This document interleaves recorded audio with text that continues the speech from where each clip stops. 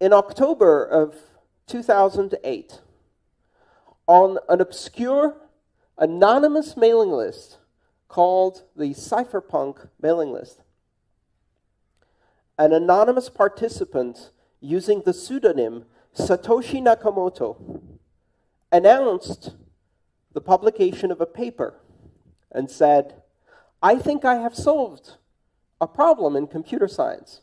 I have found a way to create a system of electronic cash that is direct between people, peer-to-peer, as we use the term in computer science. In this system of electronic cash, I've written a white paper and I have implemented it in software." And on that day, Satoshi Nakamoto published the white paper. You can download it online. It's available at bitcoin.org. You can do a search for it, the Satoshi Nakamoto white paper or the Bitcoin white paper. And in 9 pages, Satoshi Nakamoto described in detail and in ways that predicted many of the things that happened over the next 7 years. What Bitcoin was and what Bitcoin could become and how it would work. But he didn't stop there. Or she didn't stop there. Or they didn't stop there, because we don't know if Satoshi Nakamoto is a man, a woman, or a group of people, or an alien being from the future. Okay, probably not that last one. Satoshi Nakamoto then published software and invited people to participate in running a network. And this gives you the first hint as to how Bitcoin works. Bitcoin is software. Bitcoin is an application, among other things. You download this application, you run it on your computer. You can run it on a laptop, you can run it on a desktop, preferably on a computer that's permanently connected to the internet. It uses quite a bit of RAM and disk space right now, but in those days it was very lightweight. And if you run this program, it reaches out on the internet and it finds other people running this program. You don't know who these people are. It doesn't reach out to specific people. It creates a random mesh network, what we call a peer-to-peer network, where every participant in the system is equal. There's no special computer. They're all just talking to each other. It creates what in network terms we would call a crowd.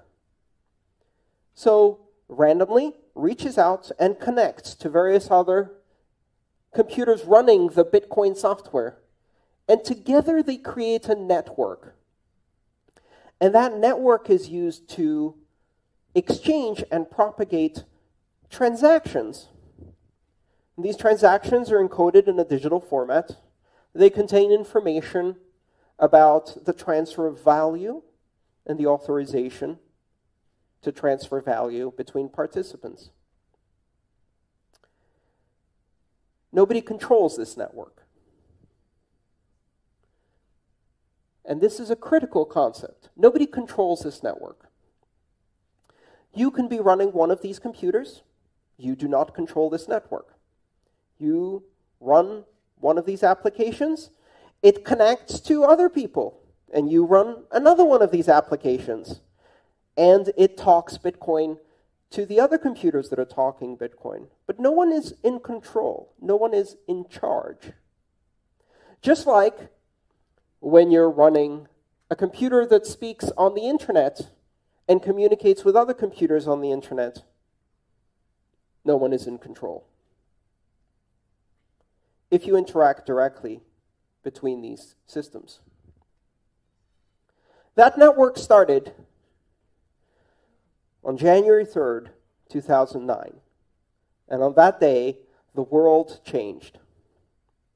For the first time in the history of money, in the history of trust, in the history of institutions, in the history of humanity, A system that is completely independent of authority, is completely independent of institutions.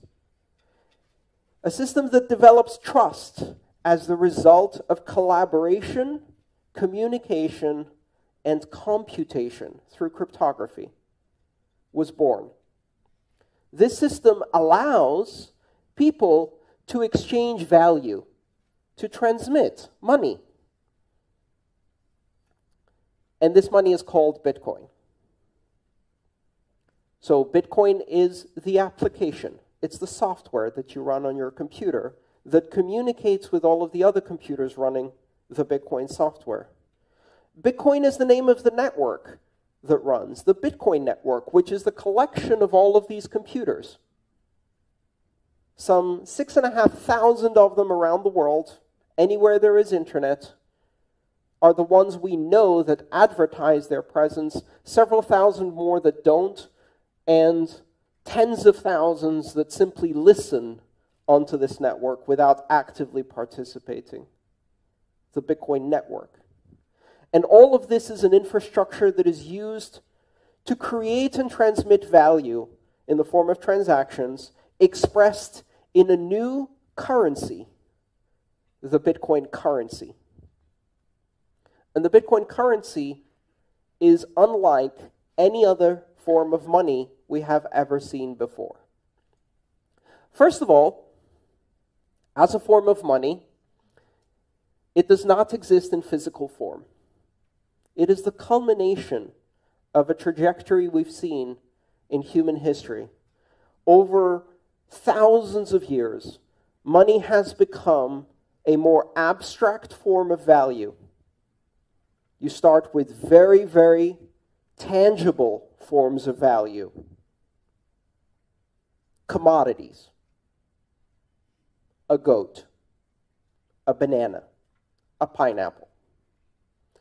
These are very poor forms of money because you can eat them and they rot or die and they can be lost. They're not very good forms of money because they are the thing of value. We went from that to gold, precious metals, and stamped coins. These are better forms of money because you cannot eat them. They do not die or rot. They do not represent the value itself. They are not the value. And this is an interesting concept.